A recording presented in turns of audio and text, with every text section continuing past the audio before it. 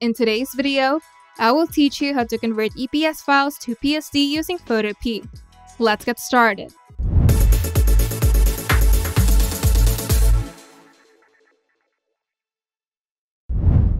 First, open your web browser and go to the Photopea website. And here, press File, then Open from the top menu.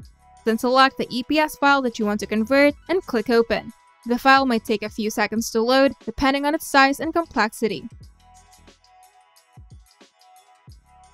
Once the EPS file is open in Photopea, you can go to File, then Save as PSD. Then choose where you want to save your PSD file in your computer. And your file is now converted and saved as a layered PSD.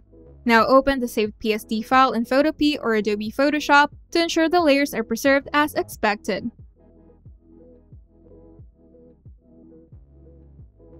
If you encounter errors while trying to open an EPS file, here's a couple of solutions. The first one is converting the EPS file to PDF. You can use an online converter to change the EPS file to a PDF. There are many free converters available. PDFs and EPS files are quite similar, but PDF is more advanced and can often resolve issues with EPS compatibility.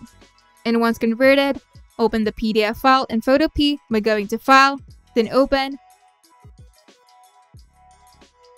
and save it as a PSD. Both EPS and PDF are vector formats, but PDF is an upgrade of EPS. PDFs can include everything an EPS can, plus additional features. Neither EPS nor PDF can store advanced design elements like layer names, complex effects like drop shadows, or layer structures. And you're done. If you find this video helpful, make sure to leave a like and subscribe.